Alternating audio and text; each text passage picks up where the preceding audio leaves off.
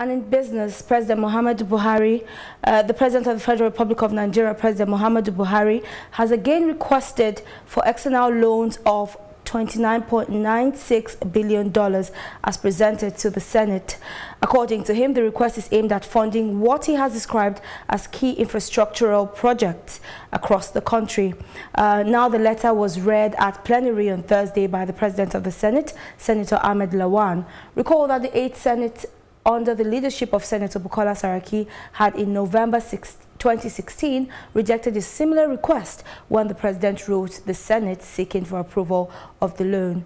Live with me, joining me right now in the studio, is Taiwo Oyedele. He is the Fiscal Policy Partner and West Africa Leader at PricewaterhouseCoopers. Thank you so much for joining me. Thank you.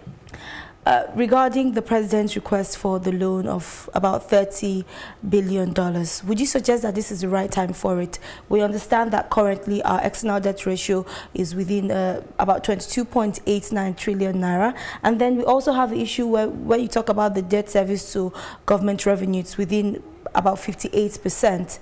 So is this the right time for such a loan request? I think the focus should be more on why do we need to borrow.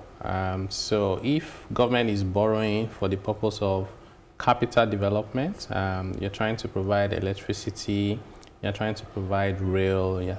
So depending on what we are borrowing for, if we are borrowing for capital projects that will pay themselves back, both in terms of debt service as well as principal repayment, then that is a good thing to do anytime.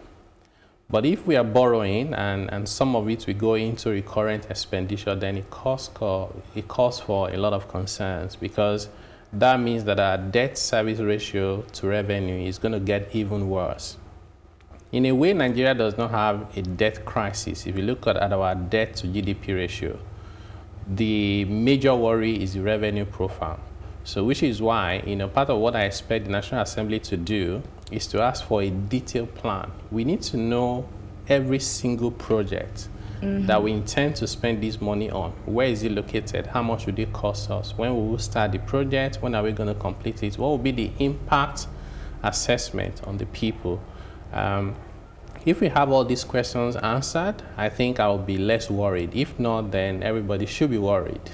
But moving forward, what is the potential impact of such a loan on the country as a whole? Yeah, so again, Nigeria needs to spend, some estimate have it that we need to spend about $100 billion every year for the next 30 years to bring our infrastructure to the level where it should be. So if you're trying to borrow $30 billion, it's not going to be very significant.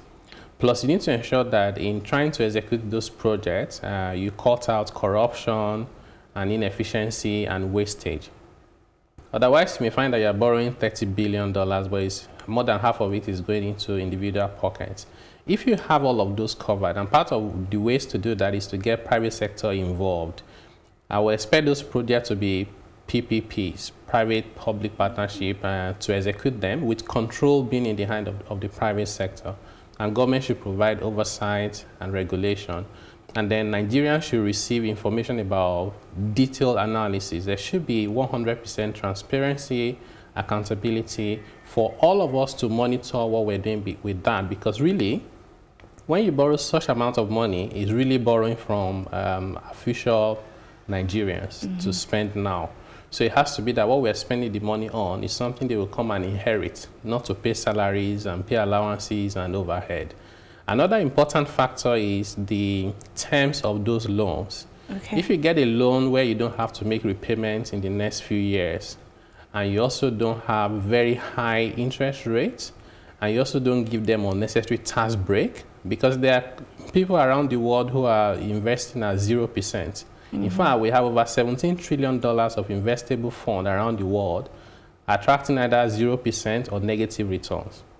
So if we fix our environment and the economic space, the private sector can even bring this money we're trying to borrow. So you suggest that moving forward in the future, we may just have the ideal market for investors to come in, and issues about the kind of loans or the value of loans that we're borrowing wouldn't be a problem anymore? That's correct, because if you look at it, a lot of the infrastructural projects we need to develop are commercially viable. If you are talking about rail, electricity, major roads. Government does not even need to borrow to fix that. If you create the right environment, private sector will bring their money, invest, build world-class infrastructure and make money from it, which is good for the economy. So we need to try and focus our limited resources on the areas of social infrastructure plus human capital development and let the private sector drive the rest of it, especially for those that are commercially viable. All right, thank you very much. Because of time, that's all we can have right now, but thank you very much for joining us in the studio. And that's our news roundup of events at this hour. For more news updates, please follow us at Plus TV Africa on Facebook, Twitter, and Instagram. And do subscribe to our YouTube channel at Plus TV Africa. We'll be back later with more stories making the headlines. Do join us again.